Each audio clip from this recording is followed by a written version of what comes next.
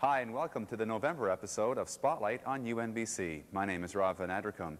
Coming up this month, highlights from UNBC's big Quality of Life conference and the announcement of a new research forest near Fort St. James. But coming up next, we'll profile a brand new UNBC program designed to meet the changing healthcare needs of Northern BC.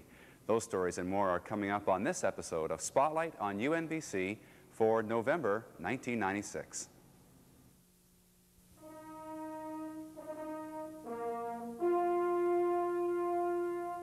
Men and women from throughout this region believed in the idea of a university of the North. They worked hard and they succeeded. I can easily predict that these will be seen as the golden years of this university. You and I have been involved in a process that was a once-in-a-lifetime thing. You can value education and go elsewhere and get the same information. But if you value what you get out of it as a person and your input into it, then UNBC is an awesome experience. I take pride in opening the university, and I wish you all, in whatever capacity you serve the cause of learning, a bright and successful future.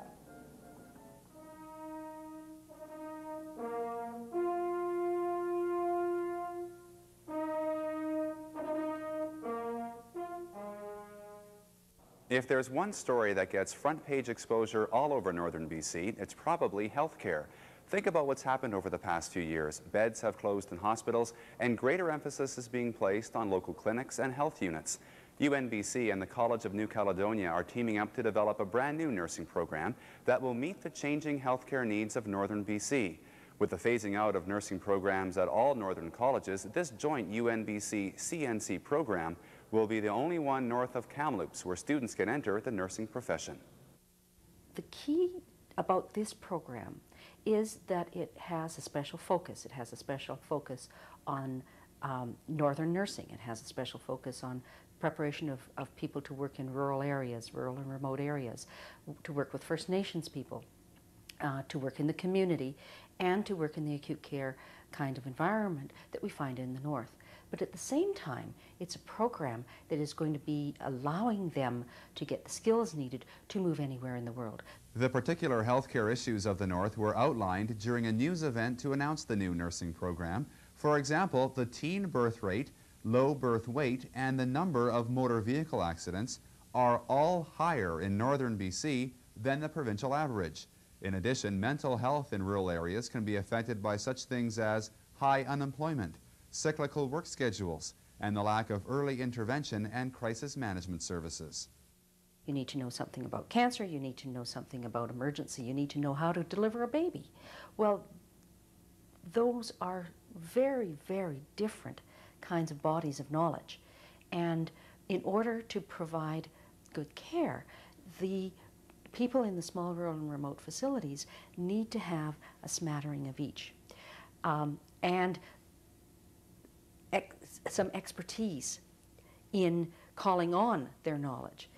And what we're hoping to do in this program is, through a focus on the kinds of health care issues and the kinds of patient populations that we have here in the North, help students to really put context to all their knowledge. It's a practice-based program, so we're hoping to make in every course relevant, practical application of the knowledge. So we don't separate theory and practice, so we have that full integration all the time. The other key issue, and this is a big issue, is that we're going to have a focus on First Nations health. First Nations leaderships have stepped forward and have begun to look at a lot of those issues. The Assembly of First Nations has identified HIV/AIDS, tuberculosis, diabetes, and suicide as critical health issues. In Northern BC, these and other health issues are affected by often remote locations, unemployment, and poor housing. Instead of health being brought to the community, communities are starting now to define their own health needs and to start taking control over their health. So that's a move in the right direction, in that the health issues are really going to be looked at. They're going to be looked at individually in each community, and communities are going to start to set up their own strategies to deal with those health issues. And so the training aspect is extremely important when we're looking at solving some of the difficulties and problems in health and addressing the needs. Still, the biggest healthcare employer in northern BC is Prince George Regional Hospital. And while students will learn about health issues in small communities, they will also be well grounded in acute care practice. Nursing is changing as healthcare is changing everywhere, and so the program should be able to produce nurses who are geared to the approach that we take to healthcare today, which is less hospital-based and more community-based. While we will still need to train nurses for hospitals, because we'll always have a hospital like PGRH in the north, but this program will allow them to broaden the scope of practice, to be in tune with today's approach to healthcare, and I hope will attract people from not just the north, but for people from outside as well, because I think we always need to fertilize with a broad perspective. The new nurse has to be pretty different in the future. Somebody who's holistic, somebody who's a self-starter, who is caring, sensitive and flexible, but also somebody who has a real good sound knowledge of culture, of health issues, of the dynamics of a community and the social aspects of a community. And I think this program would prepare those nurses to meet those challenges. Good health is one component of what we call having a good quality of life, but there are other factors too. Things like recreation, educational opportunities, and mobility. Quality of life can seem like an impossible thing to measure. It seems like it can even change from day to day. But UNBC hosted a major international conference on quality of life recently. Sessions focused on how we can measure quality of life and whether it's getting better or worse. As long as we are hungry and have no good housing, there's a little need to talk about quality of life, because it's evident what we should do. But if we have all these beautiful things, these nice universities, good roads, sufficient to eat, then the question is what next? And there's this conference about. Ruut Veenhoven was one of about 130 people to attend the conference, which was organized by UNBC's Alex Michalos. If you look at the stuff that several candidate city councilors are saying, and the mayor candidates are saying, the phrase quality of life has dropped right and left. I don't know if that would have happened if we hadn't highlighted this kind of stuff. Quality of life can be measured by taking into account 1. Economic factors like salary and cost of living. 2. Social indicators like education and equality. And then the third way of measuring utility or quality of life is subjective well-being. And here we turn to the individuals, as the other speakers have said, and we ask them, how satisfied are you with your life? How happy are you? How much pleasure do you have in your life? Each of these three types of measures, I think, have distinct advantages and disadvantages. They're complementary to each other. The advantage of the subjective well-being indicators that others have talked about and that all emphasize are that they are the most democratic. Here we're asking the individuals, are you happy? We're not having academics, we're not having policymakers decide this is what society needs. It needs equality, it needs this, it needs that. We're not having economists add up things for people. Instead, we're asking the individuals themselves, are you happy? Are you satisfied? That's the advantage, or a major advantage. A disadvantage, I think, to the subjective well-being indicators, from my point of view, and the reason we need the other types of indicators as well, is that happiness isn't the only kind of value. There are other values, as Johar said. There are values about equality, and I don't care if equality makes people happy or not, I still value it. So we have to have the other social indicators. Another disadvantage, and I'm sort of knocking down my own area here, with subjective well-being is that people are sometimes able to adapt to some very bad conditions, and people can be very adaptable. And we don't want to find out that people are happy despite the fact that they're quadriplegics.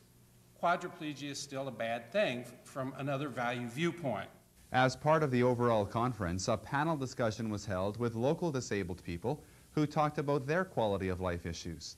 I guess in many respects that attitude and that mental toughness comes from, or it gets you to forget those, forces you to forget those things that you have no control over, get a hold of the things you do have some control over, and for God's sake do something about them.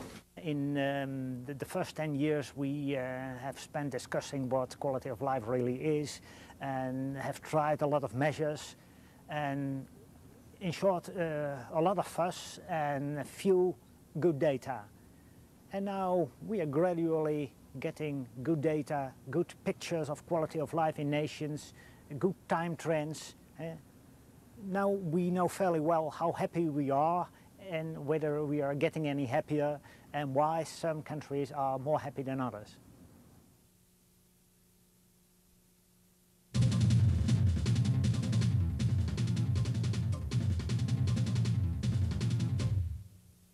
UNBC was an active participant in the Youth Exploring Science Camp held in conjunction with the Fraser Fort George Regional Museum in Prince George. The popular event was designed to expose young people to the fun side of science. We're dealing with 10 to 13-year-olds here, young kids who don't have a lot of experience and don't know a lot about science, and you take them and you expose them to it. You expose them to it in a very positive and very fun fashion, and they come away thinking, hey, science isn't so bad. This is also a camp of the mind, and it's about thinking, about creating new problems, about asking the question why, and then trying to find an answer. They're learning, they're also having a lot of fun at the same time. We've had some really amazing comments from some of the campers who've been involved in the camp week. One of them, usually it's in conversations at lunchtime or snack time that you actually find out how much they're picking up. One of them decided to talk to us about physics, and they'd been warned about not taking physics by their older brothers and sisters, and after we talked to them, they were like, yeah, I can handle physics, no problem. So they were all set going into grade 8 next year, and they were looking forward to being able to do physics in future years. So there's been similar comments to that that really show that the kids are getting confidence out of it as well as specific knowledge. This kind of science is better than one in school because more activities to do. If you were to take carpentry, you could go read books on carpentry, but until you actually have a hammer and nail in your hand and you've got a piece of wood in front of you, you're not going to get anywhere. So the same thing's true in science. I mean, we can teach people in books, we can show them pictures and diagrams, we can explain things ad infinitum in a very technical sense. But until they actually get their hands on it and can actually try it themselves and say, hey, this experiment worked, just like the book said. Or look, I did this, and I did this, and when I did this other thing, well, it's not the same as these two. There's a puzzle here. And then they start thinking about it, and they start thinking, gee, maybe I can solve this puzzle, and maybe I can figure out what's going on here. And that's what science is about. Science is about to know. It's to go and learn and to understand what's going on. And this is the first step. And you can't learn about what's going on by reading a book. You have to get in there and get your hands dirty. And this is the first step to get those kids to get their hands dirty. UNBC's Prince George campus is quickly becoming a popular venue for classical music. The entire season of the Prince George Concert Association is being held in the Canfor Theatre, and the Prince George Symphony Orchestra is planning a unique concert for the atrium of the administration building. This is some of those beautiful space in the city for performing, and if our plans go well, we will be doing a Baroque show, hopefully right here in the atrium in the beginning of December. And we're going to have candlelights and trumpet players playing on the balcony, and hopefully an audience on all the balconies, side balconies here. It should be wonderful. We have a Classically Yours series, which has turned out to be incredibly popular. And we sold out the last concert last year, so we hope that maybe we can have all 4 concerts sell out in the Canfor Theatre. And the Canfor is a a really lovely little space. We don't have many spaces in the city with just 300 seats, especially now with the theater down right now. And the Canfor brings us, it makes our connection with the university much more complete, and I think that connection is vitally important.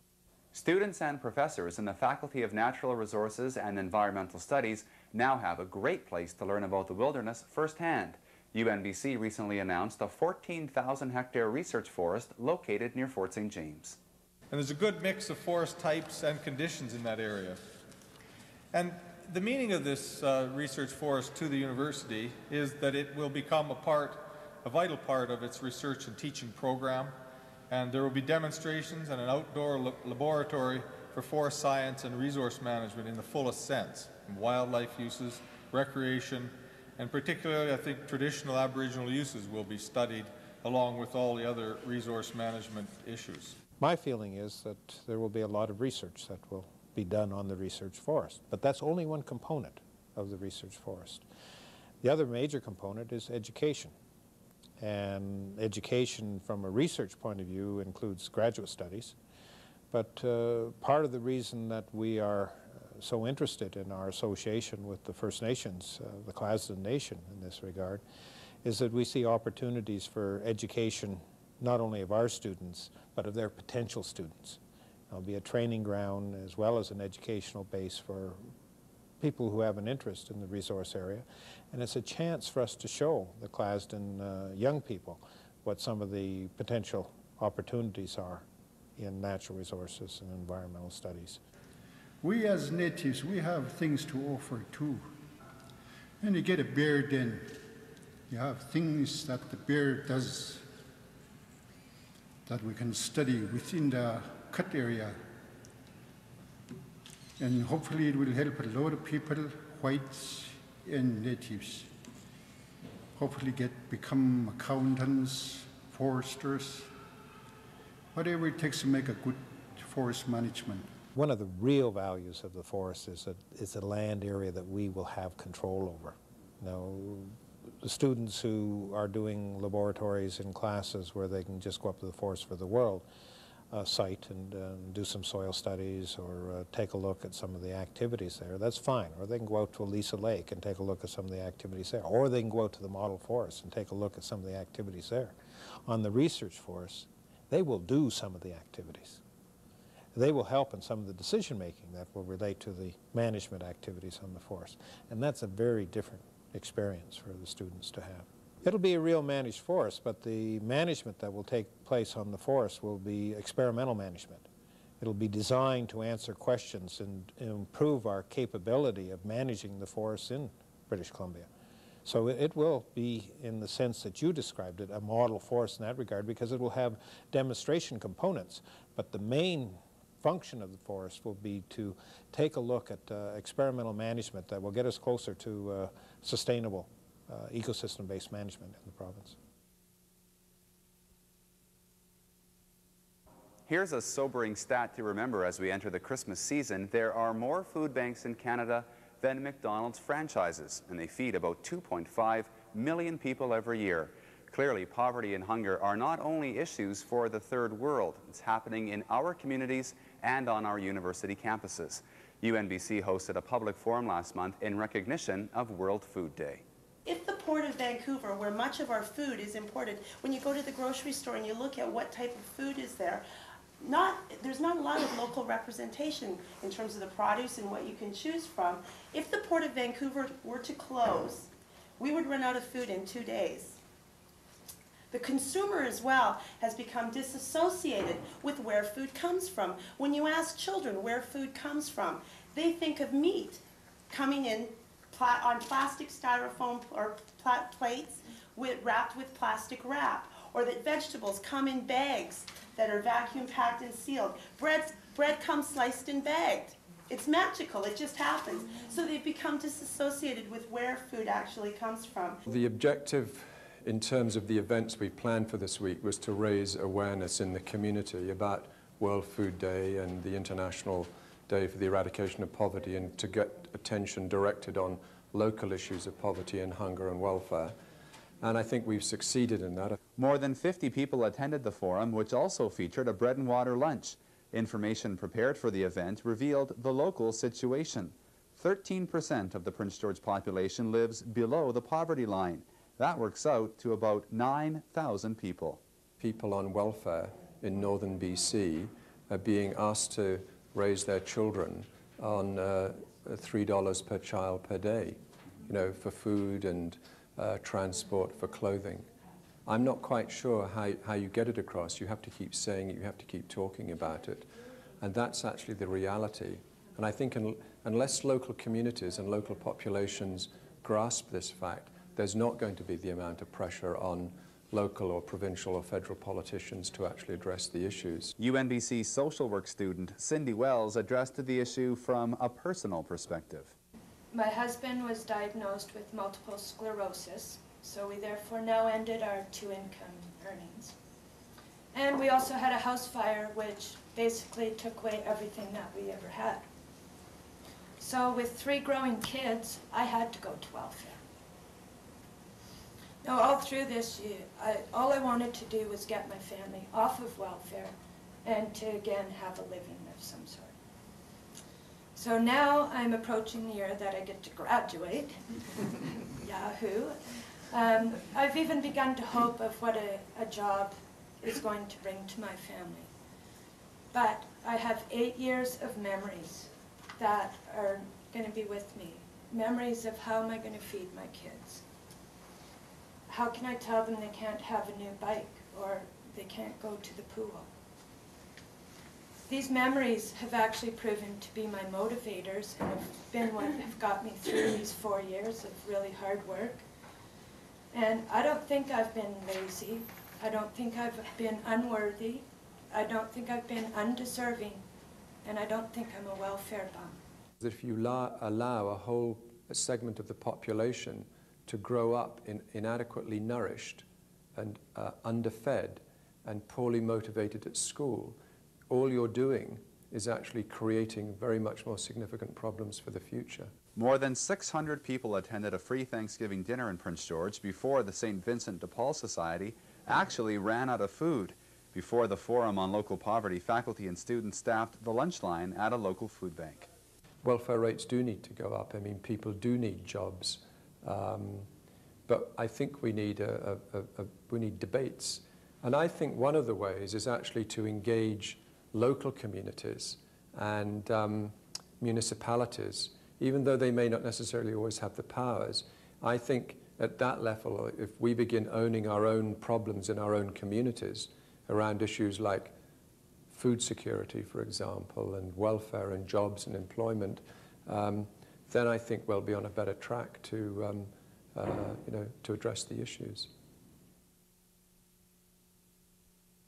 The UNBC Environmental Planning program recently received a big boost from the Canadian Institute of Planners. The CIP gave official recognition of the planning program, making UNBC's bachelor's degree offering only the second in Western Canada to receive that distinction. Former CIP president and Prince George City planner Peter Bloodoff was on hand for the presentation. I think there's a lot of universities that teach some planning courses, they teach geography or whatever, but I think the Canadian Institute of Planners recognizes those schools where we feel very confident that the school will generate a good planner, that'll give them the good rounded experience that is necessary for them to work in our profession. And basically that's the recognition process that we go through.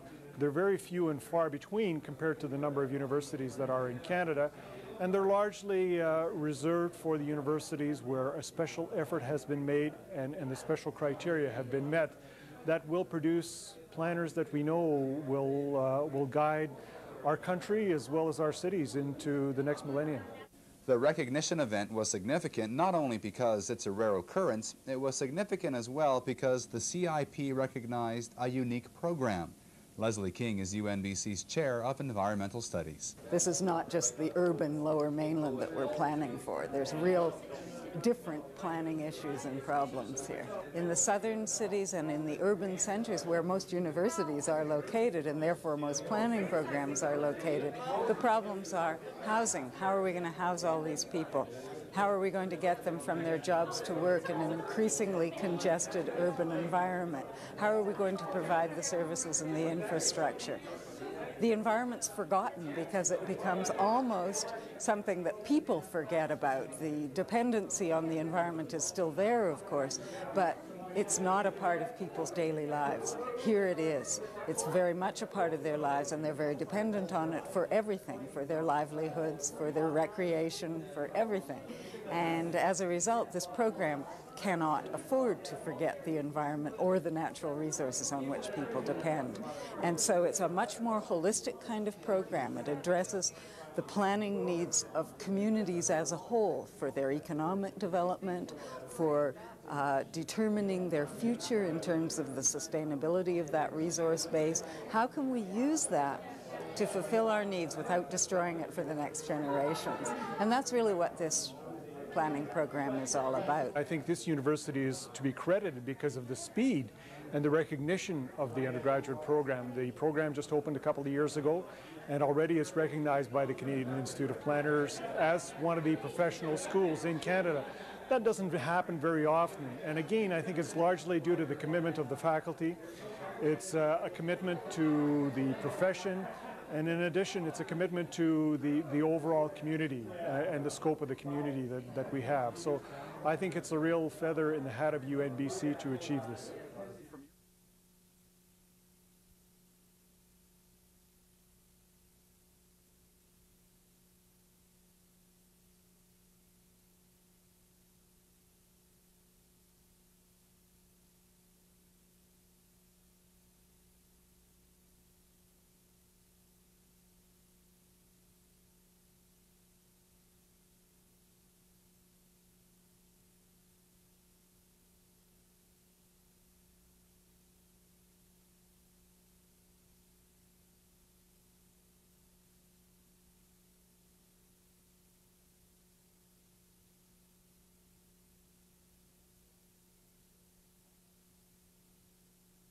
Thanks for watching this episode of Spotlight on UNBC. Next month, we'll have details on UNBC's innovative worldwide web courses, and of course, we'll have our annual UNBC Christmas gift ideas.